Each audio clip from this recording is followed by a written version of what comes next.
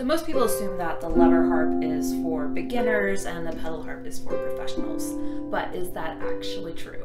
Today we're going to talk about the lever harp and how it's actually a very versatile instrument, and there's a lot of harpists that only play the lever harp. Hi, I'm Danielle. I'm a new music harpist, and I want to equip composers to write for the harp with confidence and versatility. So today we'll talk about the lever harp, why you should write for it, and some special considerations. When we think of the harp, we think of the pedal harp, naturally, just because most visible harpists play the pedal harp. However, there are many harpists who only have access to a lever harp. They're playing the harp simply because they enjoy it and either can't or don't want to upgrade to a pedal harp. However, there's not a lot of original repertoire written for the lever harp, just because everyone categorizes it as a beginner instrument. So yes, it is a good instrument to start out on as a beginner simply because it's more affordable, it's a smaller instrument, there's less mechanism involved, there's less that can go wrong.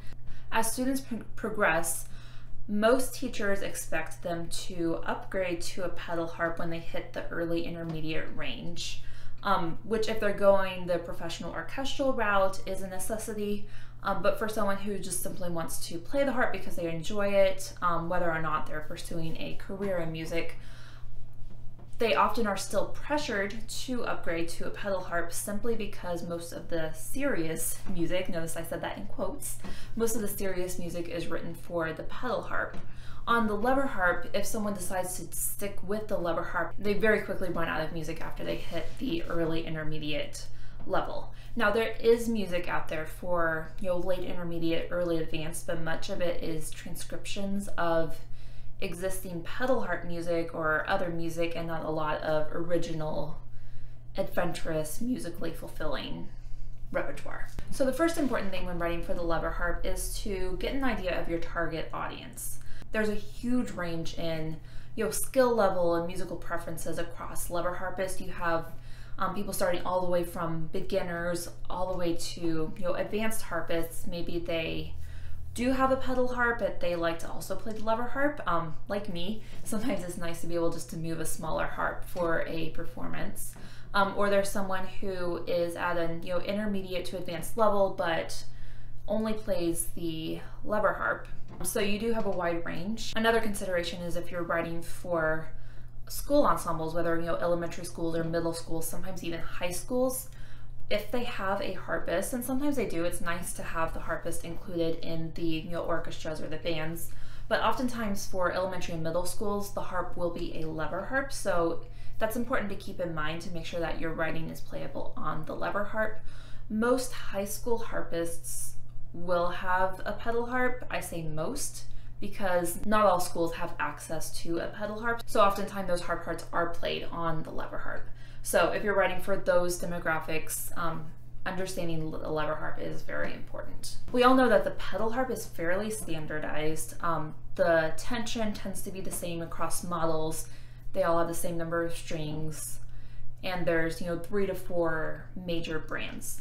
The lever harp is actually different. There's a wide variety in ranges as well as string material, size, and timbral quality. So it's kind of a good idea to familiarize yourself with the types of harps out there and get an idea of what kind of harp you would be writing for. I have a troubadour, a Line and Healy troubadour. It has 33 strings. This is an older model troubadour. This was built in 1979, I believe. So the modern troubadour harps are a little bit larger and they have 36 strings instead of 33. You'll also see some slightly larger ones like the Line and Healy Prelude and the Salviana that have 40 strings, so they almost have the range of a pedal harp, and they do tend to sound very similar to a pedal harp. Then you also have a wide range of Celtic sounding harps that are quite a bit smaller. Some of the other Salvi lever harps like the Gaia and the Mia are built to sound a little bit more like Celtic harps. Dusty Strings is another one. It's a very loud harp. It's really cool to hear those in person. And those tend to also be in the same stringing range, 30 to 36 strings. Then you have even smaller harps, like the one you see in the corner there, that are built to be more lap harps, and those tend to have 20 to 26 strings.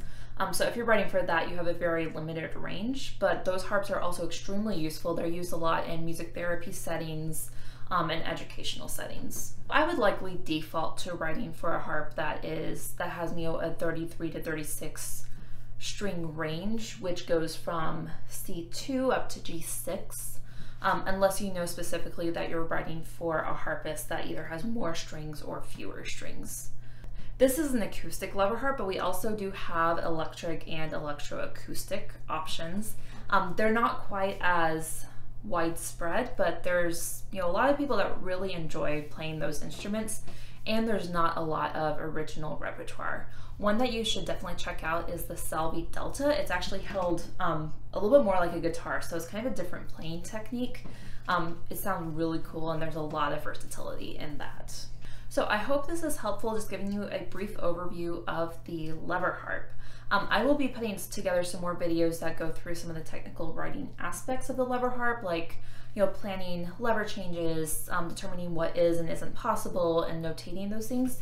If you have any specific questions about writing for lever harp, please leave them in the comments, and I will try to factor those in when I'm planning future videos. So until next time, thank you so much for joining me.